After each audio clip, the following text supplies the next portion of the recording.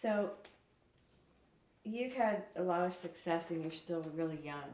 And SmallVille, you were on there for quite a few years, and now your film career's taking off, and so you're going to Vietnam next year for a role. And is there anything you can say about that, or you know, how you got this and how, you know, your film career is taking off? I mean, well, you know, it's funny. I'm lucky because I think being in Canada, I get these really odd opportunities that I wouldn't get if I were based in the United States. So I have got to work with a Japanese director like this last year here for this, and then I get to go to Vietnam and work with a Vietnamese director who's based in LA, but who's doing a very interesting pseudo-action movie, but not really action, that takes place on basically a road trip in Vietnam.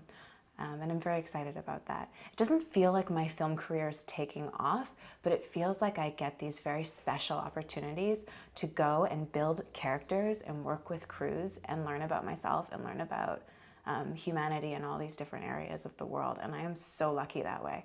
Like, I have had the best life in that way. Like, one more thing. How are you able to go and shoot one scene to the next with the roller coaster of emotions? How do you